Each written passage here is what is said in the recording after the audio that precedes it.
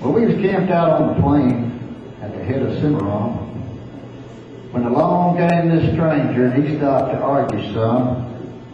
Well, he looked so very foolish when he began to look around, and we thought he was a greenhorn and just escaped from town.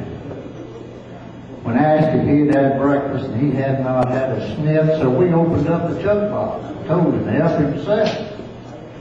Well, he grabbed himself a beefsteak and some biscuits and some beans, and then he began to talk about the foreign kings and queens.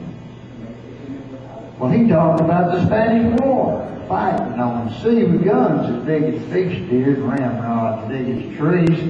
He talked about old Paul Jones, fighting son of a gun. He said he was the grittiest cuss that ever held a gun. Such an educated feller, his thoughts just come in herds. He astonished all us munchers with his jaw-breaking words. And he just kept right on talking till he made the boys all sick, and we began to look around for how to play a trick. Now, he said he lost his job out upon the Circle B, and he is headed across the prairie for a strike the 7 Ds. He didn't say how come, it's just some trouble with his boss. And he asked if he could borrow a nice fresh saddle horse.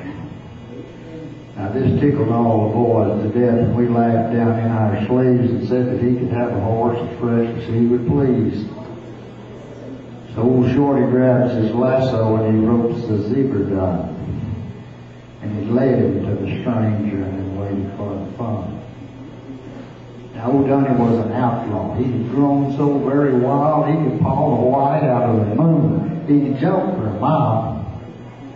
But old Dunny would always stand there just like he didn't know until he was mounted and ready for the go. Now, that stranger hit the saddle and old Dunny quit gearing. He went right straight up in the air for all that he was worth of falling and a squall, having a wall-eyed fit with his hind feet perpendicular, his front was in the bits. Well, we could see the tops of trees beneath him every jump, but that stranger, he growed there. It's like a camel's hump.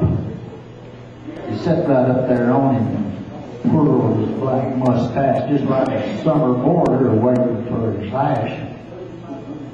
Well, he thumped him in the shoulders and he spurred him when he whirled, and he showed all us punchers he was the wolf of this old world. And when he had dismounted, once again upon the ground, well, we knew he was a thoroughbred, not a gent from town.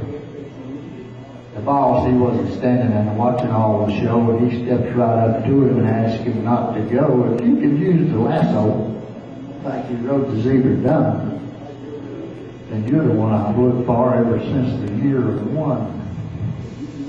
Well, he could use the lasso, and he didn't do it slow. When the cattle lay stampeded, he was always on the go. Now, there's one thing that's a sure thing that I've learned since I was born. And that's every educated fella ain't no plumb greenhorn.